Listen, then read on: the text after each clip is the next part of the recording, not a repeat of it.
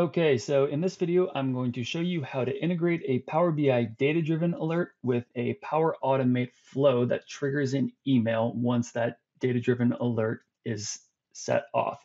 So first and foremost, a Power BI data-driven alert is an alert to notify you when data in one of your dashboards changes beyond a limit that you set.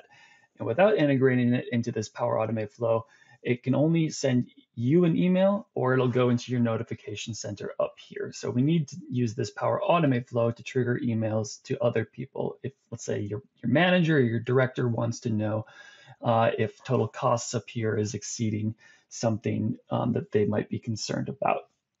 And the first thing that we need to know is that Power BI data-driven alerts only work on 3 different visualizations. We have cards, gauges, and KPIs.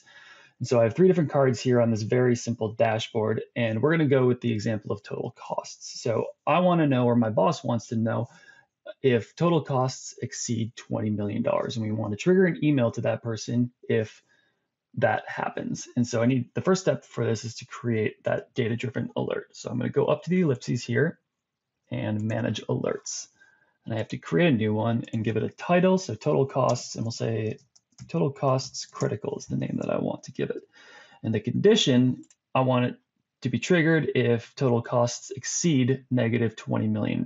So because the negative, we want below 20 million. And then I also want to turn off the send me an email too, because I'll just build that into the flow that gets triggered once this alert is set off. So I will uncheck that box, hit save and close, and I'll just quickly validate that that got saved. In here I can see it, and I can also change the threshold if that ever changes. Now let's save again. And so the next step I want to do is to create the Power Automate flow. And so I'll just navigate on over to my Power Automate window, and I will create an automated cloud flow.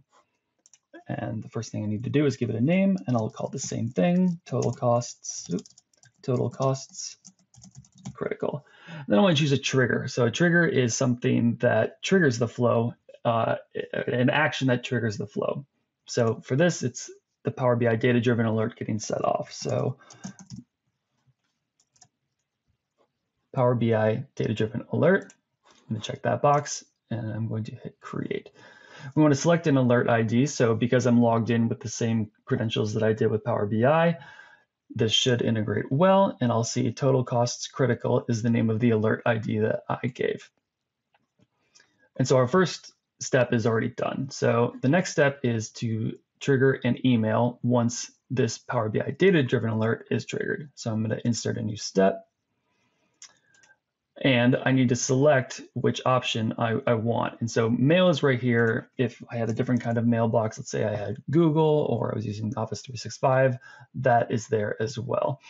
But I'll just hit mail, and then I'll choose the latest version. And who do I want to send this to? You can list any amount of email addresses in here. Just for the sake of this example, I'll use my own email, gpeterson, phdata.io. Then I need to set a subject, and I'll call this the same thing, total costs critical. And we need to have a body for the email. And so this will just be really simple, and I will say the costs have exceeded $20 million. And that's it. And then I will hit save.